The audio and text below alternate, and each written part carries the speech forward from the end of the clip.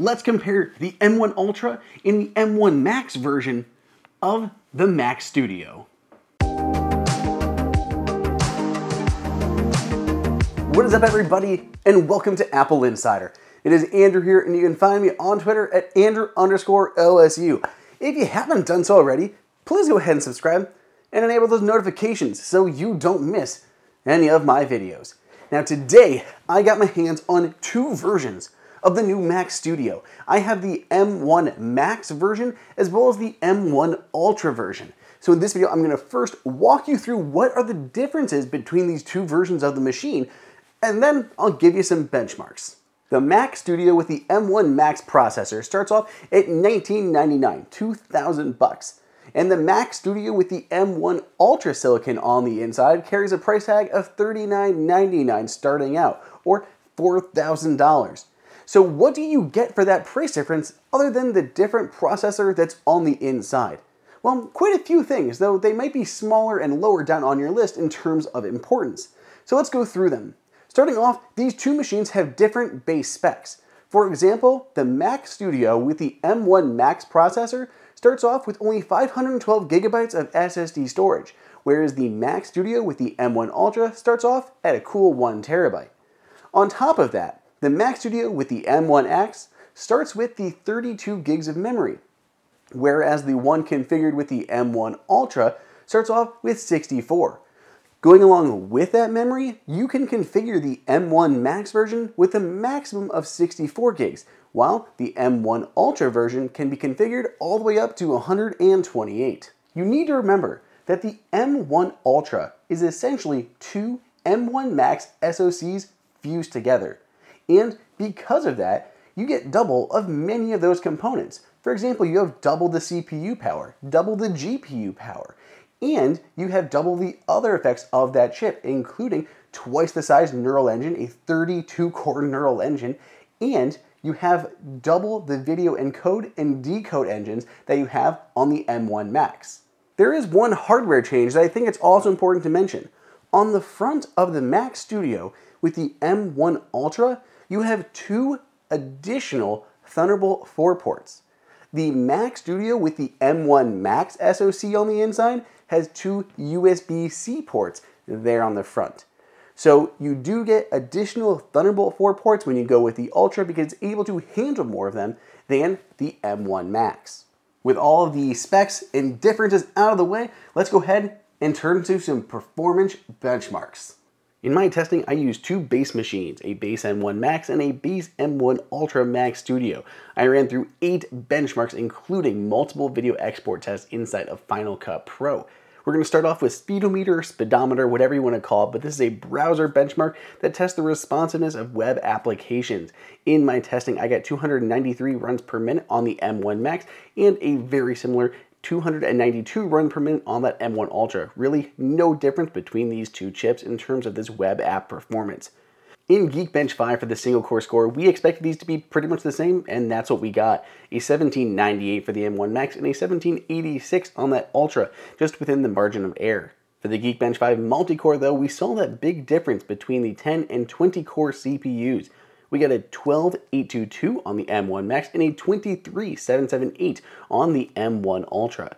For Cinebench, which also is testing that CPU, we got a 1535 and a 1535 on the single core, and for the multi-core, again, basically double, a 12389 and a 24210 on that Cinebench multi-core test. Moving to Affinity Photo, this is another benchmark that measures vector performance for the CPU and raster performance for both the CPU and GPU. Mainly we're looking at the multi-core or the combined totals for the GPU as well as the CPU. So in the CPU combined test, we got a 947 score for the M1 Max and about a double 1879 for the M1 Ultra. You can see how it's basically double the performance of that M1 Max. And if we look at the Affinity Photo combined multi-score total for the GPU, we're getting a 22537 and a 33668. That's the difference between those two internal GPUs. In this case, we're going from a 24 core for the M1 Max and a 48 core for the M1 Ultra. Continuing to look at the graphics, we have the Geekbench Compute graphics under Metal, which is getting us a 60,629 for that M1 Max, compared to a 91,938 for the M1 Ultra. It's neat that we saw very similar gains, the same percentage on that Affinity GPU test as well as the Geekbench graphics GPU test. If we continue looking at graphics with the Unigine Heaven benchmark, this is an older application and it does run under Rosetta, so it isn't native to the machine, but it still gives you an idea when running under Rosetta how much better the M1 Ultra can do with these graphics. So the benchmark ran at an average rate of 94 frames per second on the M1 Max and an average rate of 102 frames per second on the M1 Ultra. The scores weren't too far apart, with the M1 Max scoring a 2371 and the M1 Ultra scoring a 2584. If we look at the maximum frames per second on each of them, they were both just around 187. Now those are all benchmarks, but what does that actually mean in terms of a real-world application?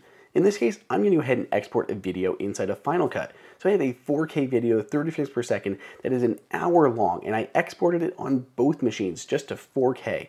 And it took 18 minutes and 13 seconds on the M1 Max from Final Cut, and the M1 Ultra took a very similar 18 minutes and 22.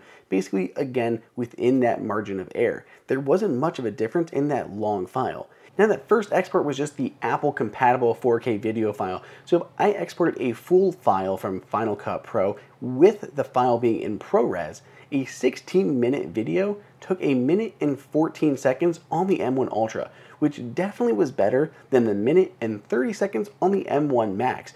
When you extrapolate that out to a much longer video or more complicated video, you can see how the M1 Ultra and its multiple video encode and decode engines is able to help out on those high-end video exports, let alone if you're looking at an 8K file or something even more complicated. Lastly, I wanted to round this out with the Blackmagic disk speed test. I got a 4629 megabits per second write and a 5180 on the read. But on the M1 Ultra, I got a 5163 write and a 5226 read. The difference here being is the M1 Ultra has the larger SSD on the inside as well. So as the size gets up there, it is a faster SSD module than the smaller sizes. So keep that in mind when ordering. So that is it. That is the difference between the M1 Max version of the Mac Studio and the M1 Ultra version. There's a $2,000 price difference, but you can see the difference in terms of performance just in these simple benchmarks that I performed here just on launch day. And you get the additional benefits of starting out with more base configuration options and higher end configurations options should you choose to go there for things like the memory.